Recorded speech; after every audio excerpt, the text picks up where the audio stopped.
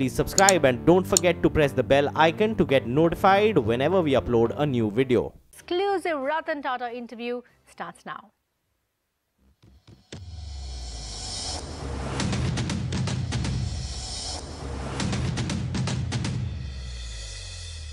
There are very few people in the world, and more so in India, who inspire with decency, with a strong set of values, who believe in what they say, who are torchbearers of not just a legacy, but who are deeply passionate about India. Even fewer are from the world of business. But today, I have a guest who is not just a colossus, but actually an inspiration to people across ages. Age doesn't define him, his work does. And he continues this tirelessly as someone who always believes in what he does and does what he believes in. Welcome, Mr. Tata. Thank you, Suhel. It's nice to be here. Sir, Ratan Tata Trust will be completing almost 125 years of its existence, the first of the trusts. When you look back at the work that the Tata Trusts have done, what do you feel, and what ignites this feeling of compassion and giving back? Well, I have a great sense of pride that over these 125 years, Sir Ratan Tata left his legacy to the philanthropic causes, followed by his brother, when Sir Dorab Tata, when he passed away, did exactly the same. And over the years, Tatas have been structured by the holding company or the proprietor's ownership being held by two charitable trusts, and over the years, an increase in the number of charity trusts that were created to work on the disparities that one found in the country, at that time a colonial country, and to work for the common good of the common man. This was a different thing. It set up cancer hospitals, schools, and institutions of that nature. It had also dealt heavily in terms of individual hardships. So through the years, the trusts have dealt with individual hardships. They have given scholarships to students. We've had past presidents of India who have been scholars of those Tata scholarships. We have created institutions which stand today, like the Indian Institute of Science, which the trust did not actually set up. Jamsetji Tata set that up. But there's an interesting anecdote there, right? Between Swami Vivekananda, the conversation that Jamsetji Tata had with Swami Vivekananda aboard a ship.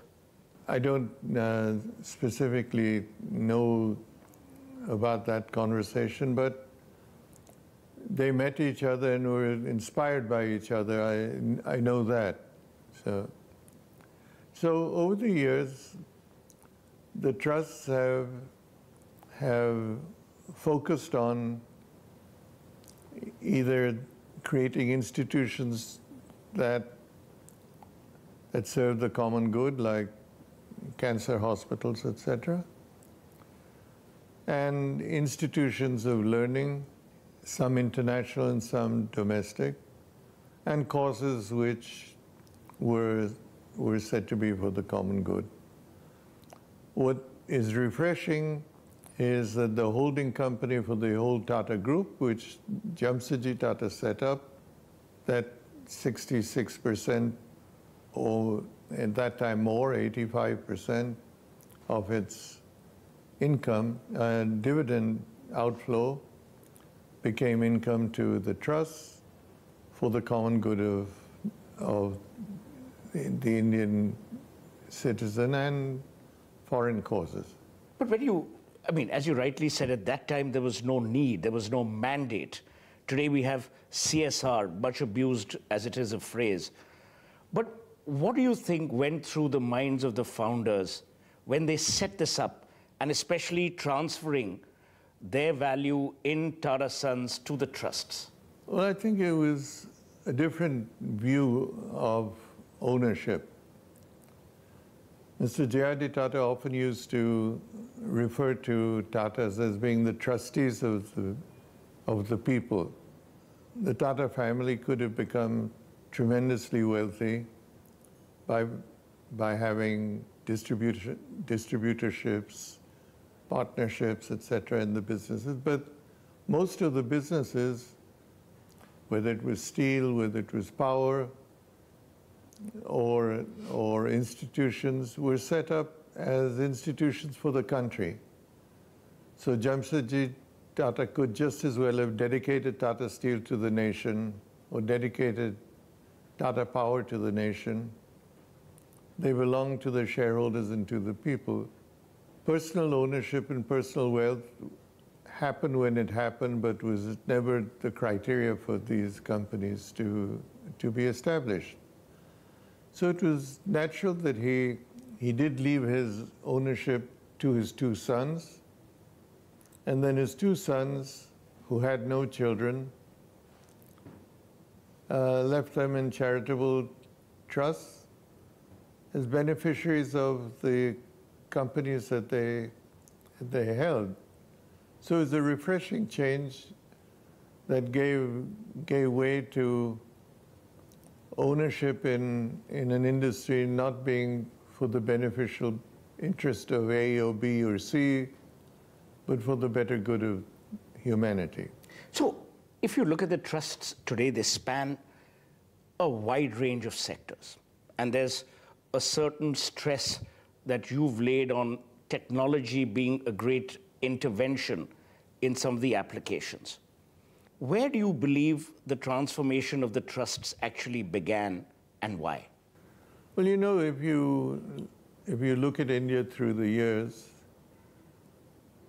the needs of India have changed. We had famines, food famines in the British times. Yeah. We don't have famines any longer. We had a majority of the people living in the rural areas. Today there's a mass migration to the urban areas, giving finally an important issue of creating an important issue of urban poverty and hardships that didn't exist before. The creation of jobs in industrial organizations. Today, automation and differences in terms of value chains, etc., make human jobs less important than machine jobs in many companies. So the needs of the nation have changed. Food shortages continue to exist in pockets. Water shortage is something that never existed in the past, but is an issue today. A much larger population and creating jobs and knowledge. These are all issues that are issues of the changing times. For the trust to continue to do what they did at the turn of the century would be to be sitting in the twilight thinking that the issues of the country were the same. And to me, that would have been a disappointment.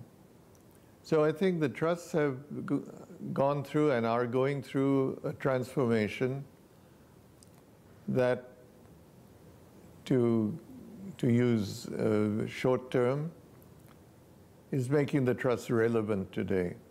If we had not done that, they would have become irrelevant and creator of edifices that stood out as evidence of what the trust did, but did not make a contribution to the country. While I completely agree about the relevance of the trust, the one thing that a lot of people talk about is the Tata culture, the Tata way of life. if you work for the Tatas, on the one hand, it's almost as we are working for a family. On the other, it's almost as if you're part of a legacy.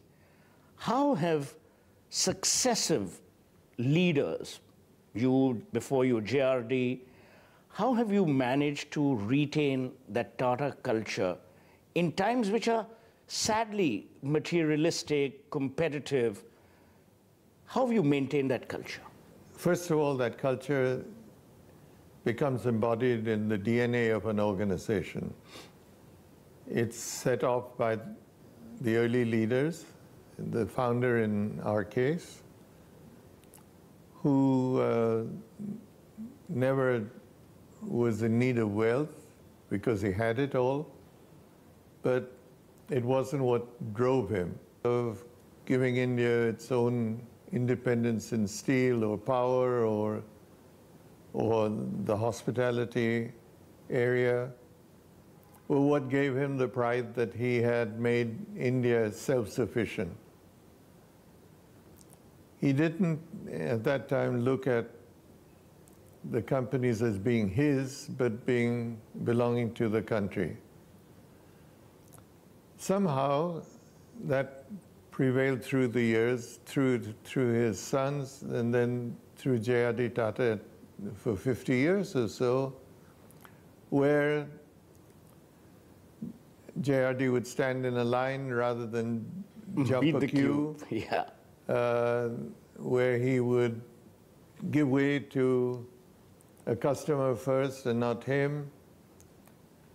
And that humility, I think, became embodied in what all the leaders of Tata companies had done.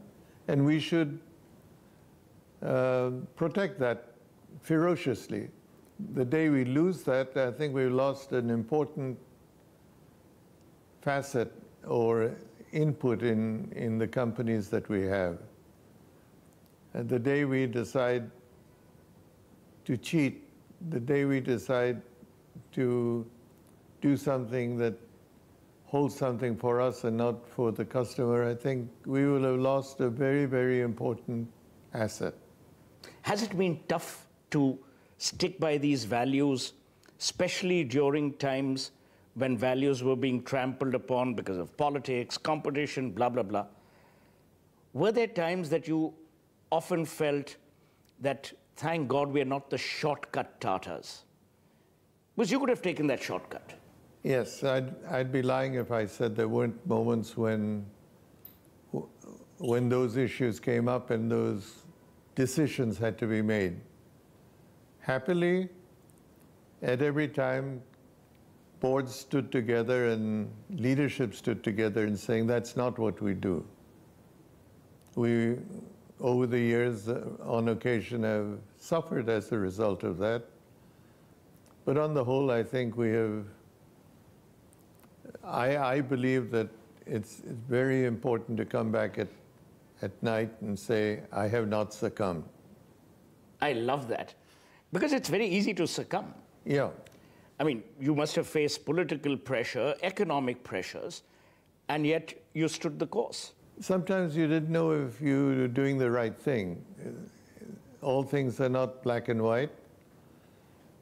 You have a choice. One choice leads you down a certain path long term. Another leads you down another path short term. And then you have to weigh one issue against another. Hopefully you make the right decision. Sometimes we don't, but we do it with innocence or naivety rather than intent and negativity. So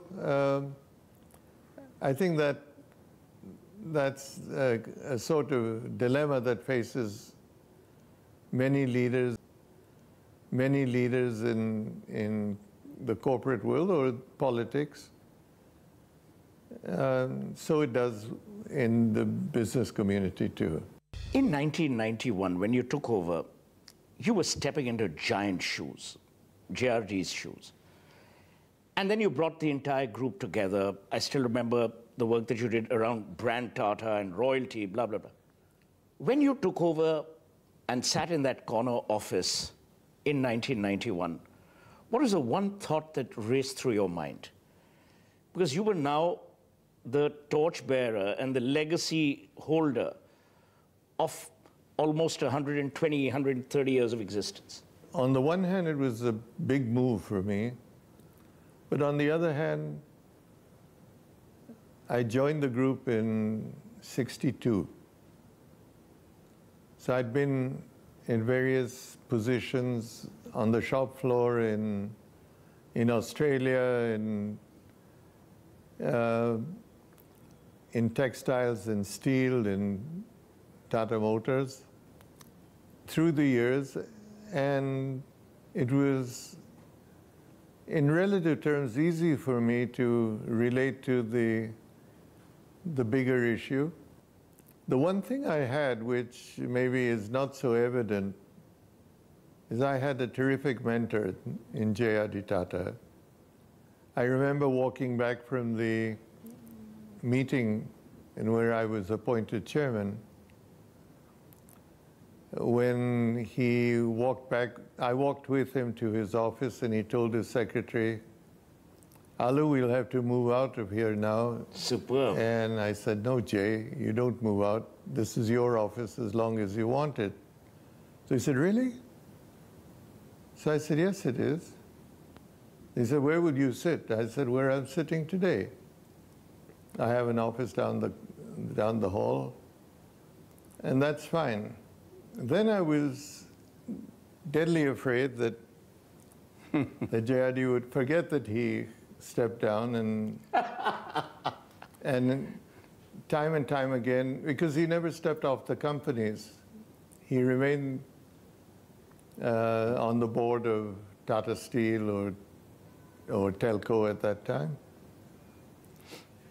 And I thought, suppose he runs the group from behind and forces his view, and he never did.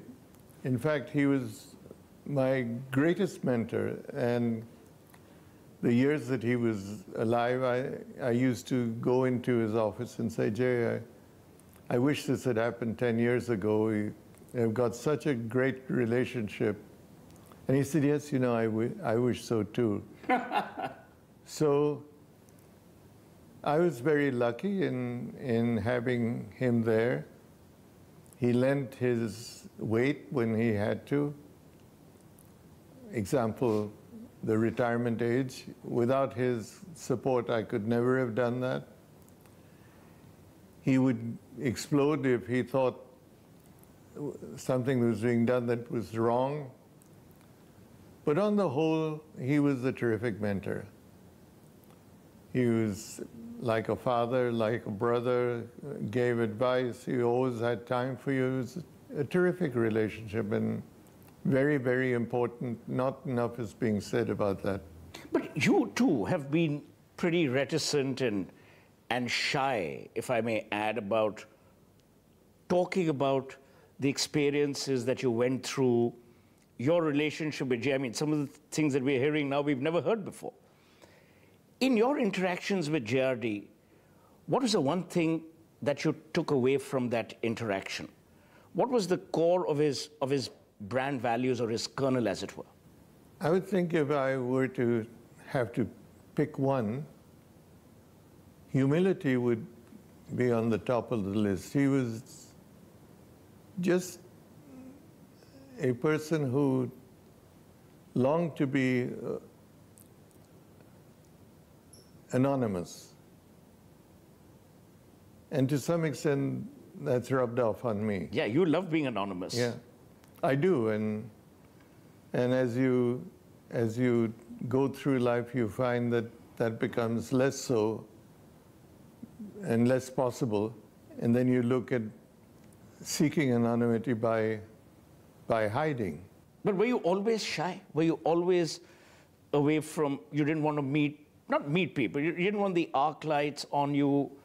I think so, because when I was in school, etc., you wanted to be part of the school and not the rich man's son or the chairman's son, or have a big car take you home while your classmates went by bus or smaller cars.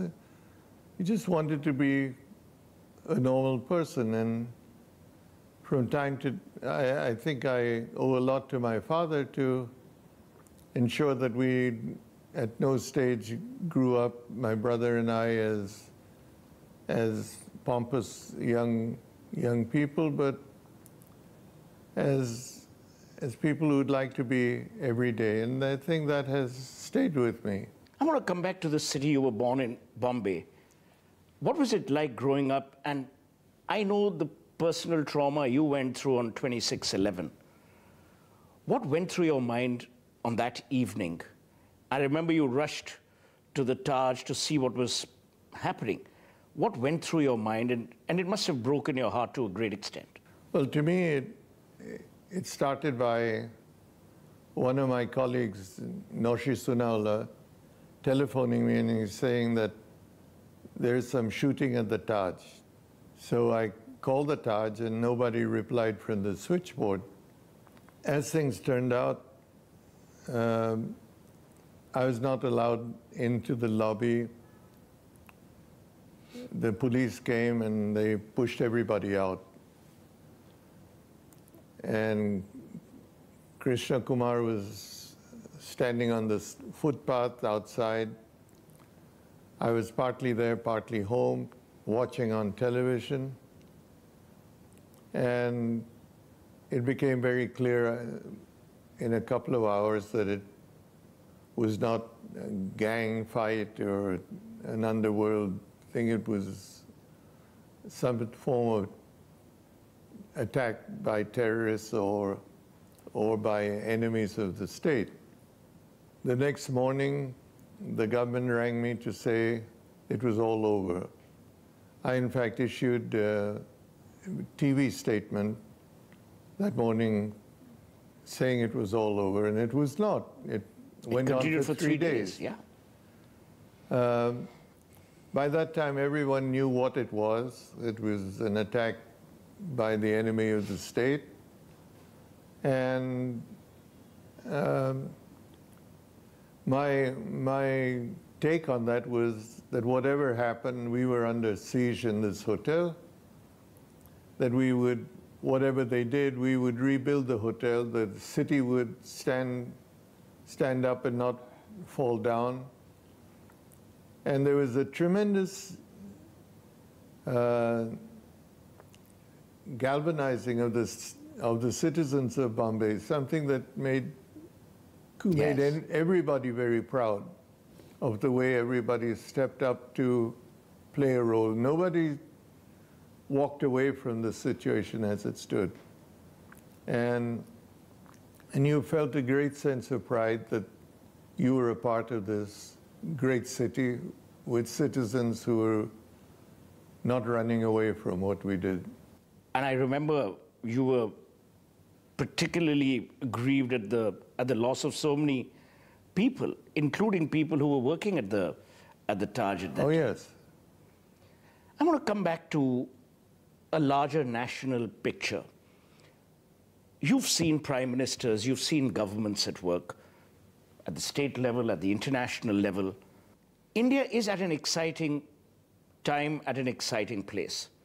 What are your views about Narendra Modi? First of all, let me just say I've known Mr. Modi when he was the Chief Minister of Gujarat. I turned to him when we had to change factories From Singur. From Singur in West Bengal to Gujarat.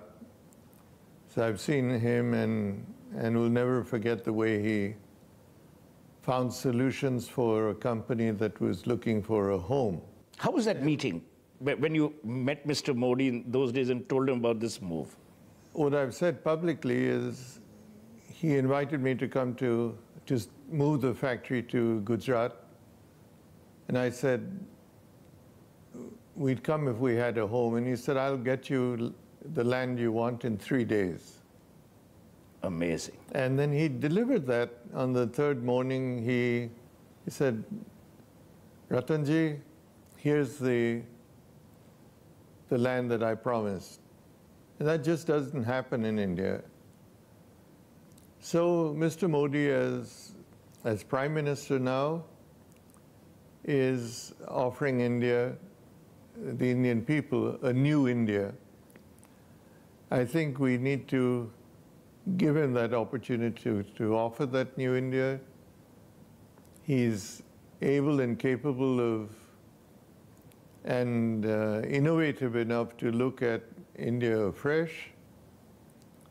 And I, for one, am optimistic that with his leadership, India will be that new India that he has promised. It's interesting you mentioned the new India. Of late, we've seen you invest in a lot of startups. You're backing a lot of entrepreneurs, young people who are taking great risks. What is your philosophy, and why do you choose the kind of investments you make? Well, first of all, the embodiment of a vision that makes a startup happen is important. I'm not going to invest in a business that I have no interest in. So the business or the vision of that startup is important first. But the most important of that startup is important first. But the most important issue is to meet the founders. I have changed my views sometimes from negative to positive, sometimes positive to negative with the founders. For example, a founder that intends to just scale up his company to sell off, and it's not a company I obviously want to be with. A founder who has a passion to stay with something and build it into a sustainable company that is taking its place is somebody I tend to support. So it varies. When I was chairman, I couldn't take this kind of view because somewhere or the other it would be conflicting with something that Tatas were doing. Now, as a free person, it's invigorating to do this, and I'm meeting a lot of young people who one day will be leaders of their industry, and it's nice to interact with them. But I don't think you'll ever be free in a sense. I'm sure Chandra would comes to you, seeks your advice, seeks your views. He too needs a mentor. So, which brings me to a very interesting point. You've done so much, from flying planes to running conglomerates to sitting on international boards. What's the one thing that continues to drive you to this day? That's a difficult question to answer because you get driven by some fire within yourself. You don't necessarily know what it is. It could be the people who lead an organization. It could be the passion with which somebody is pursuing what he wants to do. It may be taking the side of the downtrodden because he's being picked at. It varies from time to time, but there's an issue of wanting to make a difference. And if you can help make that happen, that consumes you and provides you with the motivation to go forward. As you said at the beginning of this conversation, that there are still some sociological, there are societal issues that afflict our country. Let's imagine if the Prime Minister were to say, Mr. Tata, please lead one specific nation-altering mission. What would you pick, if asked? First of all, I hope I would never be asked anything like that, because I would not be the kind of person to lead that. I don't think I could answer that off the cuff. And it's too important an issue to give a flippant answer. But I think the way such a thing ought to be done is to be freed of political baggage that often such a thing would carry, and the freedom to the person who's asked to do whatever is necessary to make that happen. Far too often you have a good idea that's squelched because of political or sociological thing. It just cannot be done, or it's too difficult to be done, or it's too risky to be done as such with public funds. And those might be the very things that are necessary to pull a country out of a particular morass that it may be in an area. So I'd like to duck that question of you. From your vantage point, seeing what you've seen of the trusts, of the relationship that the trusts have with the people and with the holding company, do you believe corporate India has really pulled its weight in the area of philanthropy and involved itself in nation building, like in many other countries where individuals get involved with nation building as well? I think the only fair answer to that is there have been certain companies that I think would make everybody proud with what they have done, be it in the pharmaceutical area, or be it in chemicals, or be it in areas relating to rural development, which they've done more than they need to do to have a public face. And there are companies who have not. But I think if you go to any country, you would have the same mix. Same mix. Companies that are conscious and compassionate about the have-nots in their country, and those who don't care. Now that you're at arm's length from the operations of the Tata Group, what excites you the most about the group, and what worries you the most, if anything worries you at all? What excites me is the area we're working at now in trying to transform the trusts, because we're actually, in a manner of speaking, having the same excitement as one did in setting up an industrial enterprise, dealing now with trying to reach people, trying to provide health care. The National Cancer Grid. The cancer grid, nutrition. And while the trusts cannot take care of the country, we're setting some footfalls in the sand, which I must say the state governments and the central government, they're all supporting us fully, and I think what we're trying to do is taken as being genuine and honest, and it's very rewarding to see state governments and the center working with us, things that some people would say could never happen. So that's the trust. What excites you about the Tata, the House of Tata, the industrial bit, and what worries you the most, if anything? I think it's too hot a question to answer, given what we've been going through in the last several months.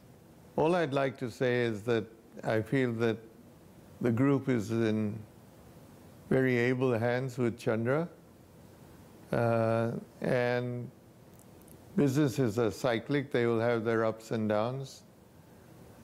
We have been a group that has worked with companies when they're in peril and brought them up.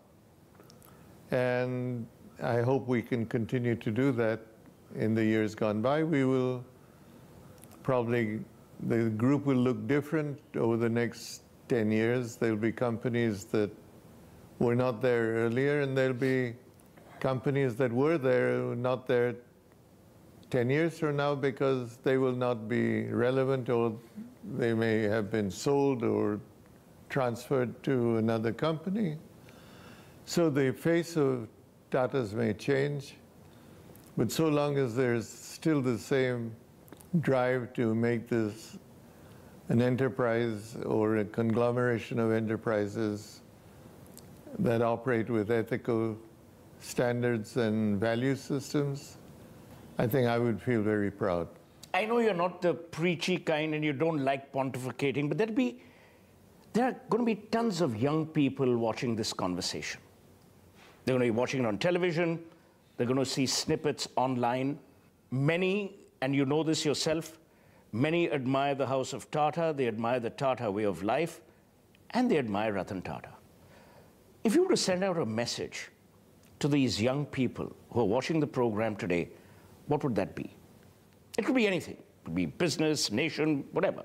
What I would tend to want to convey is that people should do what they believe is the right thing to do. However, usually that's also the most difficult thing to do. And it's the riskiest thing to do. But if they believe in something, they should pursue it. And they should, like I said earlier, try to make a difference. Not a difference that's disruptive or negative, but a constructive difference. One other thing I would like to add, which sounds politic, but it's not. We as a country, or the citizens of a country, need to get back the pride that we should have, that we are Indians. Not that we're Punjabis or Parsis or Tamils, but that we're Indians first. That we have a country that we belong to and that we should be proud of. We seem to be losing that somewhere. Why? I think there are many reasons for that, but I think that can be won back to a sense of pride. We shouldn't have that sense of pride every time we go to war or have a conflict or get attacked by terrorists. It should be there all the time. And to my mind, Modi's working on that, and he has been working on it. Yes, he has, absolutely. And he has built a vision of a unified India, and people may disagree with that, but I think that that's what the country needs at this point in time. It needs everybody to rally around the direction that the leaders are giving us. So one hopes that the young of tomorrow will be driven by that to some extent.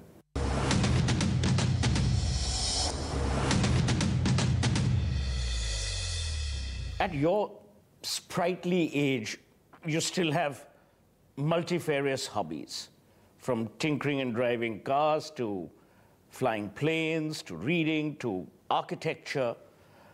Do you think in many ways this cross-functionality shaped you? That's for someone else to say, right? But what do you feel? I think you can't just have one interest. You need to be able to jump. So I think I've been fortunate in having those interests. I failed in some ways. When I retired, I said I would relearn the piano. I haven't done that. But you used to play the piano at one time? Long, long ago. And I actually started relearning the piano. I got a very able piano teacher to come and teach me, but other things overtook my ability to be consistent. And on the piano, I had one real problem. I found I couldn't relate my left hand to do something different from my right hand. it became alignment. a frustrating issue, and I think that sort of waned my urge to do what would give me many hours of joy. When you look back at this life, biggest achievement to your mind? What would you define as your biggest achievement? I really wouldn't be able to define that. There have been many moments which make one feel a sense of great satisfaction, and there have been a few times when it's almost despair. So then I won't ask you which was your most despaired moment, as it were. That's an easier one to answer, because I've always felt the greatest despair I had was when Tata's decided to put Central India Mills, which was what Jamsetji started, into liquidation for, if I recall at that time, it was 50 lakhs of rupees. Yes. I thought this was a very un-Tata-like move, but it was done, and many people went out of work. I saw the misery that it caused. Blue-collared workers got taken care of by the government, but the officers of the company really suffered, and that's remained in my heart as something that was a moment of despair. Mr. Tata, you've sat on international boards, you continue to, you've been feted by governments, nations, admired a lot. Who do you admire? Two people that, apart from JRD, whom I have mentioned, who I admire greatly and sort of oscillates between being a family member and a mentor and a businessman I admire. Two people not connected with me have been inspirational to me and have had a profound impression on what I've done and how I've done it, have been Dr. Amar Bose, who developed Bose speakers, the Bose Corporation. He and I enjoyed a friendship that was very close and was very personal, because he opened his company to me. We spent hours and hours together and discussed various things. In fact, I knew more about the Bose Corporation than most people might have done. And the other person is a person called Henry Schott, who was the chairman of Cummins Engine Company, where we had a joint venture with The Telco. Tata Cummins, yeah. Then became the chairman of Lucent, which was the telecom company that merged with Alcatel. Those two people were people that, and Henry continues to be today. Dr. Bose died a couple of years ago. People that have had a great influence on my career. The one thing that you've managed to hide very successfully from people is a deep sense of wit that you possess. We saw glimpses of it when you related that street urchin story. And isn't that a very Parsi trait, to have, I wouldn't say wicked, but to have titillating wit? And why have you hidden it from people? I haven't hidden it from people. Some people bring it out. The other day, had that not been mentioned, it would never have occurred to me to allude to something that I do all the time, to speak. Again, it's... No, so what happened with that street urchin? You were driving. Yeah. And then? No, it's not something. I always used to stop and talk to them, because many of them are bright young kids who just don't have a chance. they're not interested in going to school. They're interested in a job.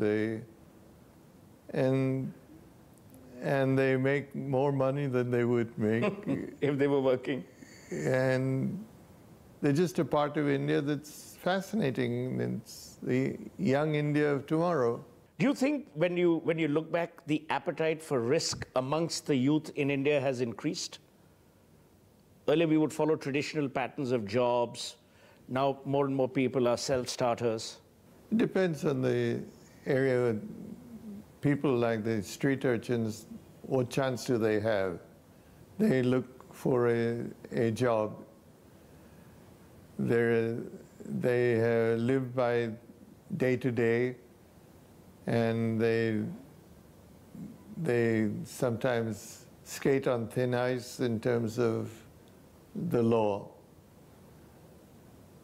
It's a difficult thing to relate them to a middle-class family that works hard, goes to school or college, aspires to be in a company. The wants are different, the aspirations are different, but all of them put together would make a tremendously entrepreneurial India. So last two questions. Next year, and I know you don't like anniversaries, but next year, the House of Tata will turn 150. That's a significant milestone for any industrial group, especially, in young, vibrant democracies like ours. What are your thoughts about that? Well, I'm very happy to see that we've held together for that period of time. And many companies disintegrate in that kind of period or are just a tombstone. And I think we should do everything we can to preserve it and to continue that. As I said earlier, the group may change. It may look different in the next 30 years, 50 years, but it should embody the same values and the same ethical standards that it has had. Should never forget that most of its earnings go to philanthropy, not in the pockets of founders and leaders, and that it's doing something for the common good of mankind. I think that's very satisfying if that were to happen. Finally, how would Ratan Tata like to be remembered? Very quickly, what I said earlier, I'd like to be remembered as a person who made a difference. Not anything more, not anything less. That's as brief, as pithy, and as deep as it can be. Thank you, Mr. Tata, for this lovely conversation. It's very rare to get you to speak, but I'm glad you agreed. There are people who want to hear you. And I'm glad we touched upon some of the issues that we did, from business to nation to the world. Thank you so much. Thank you, Suhel. It's always a pleasure to deal with you and to interact with you. And the pleasure has been mine. Thank you. Thank you so much.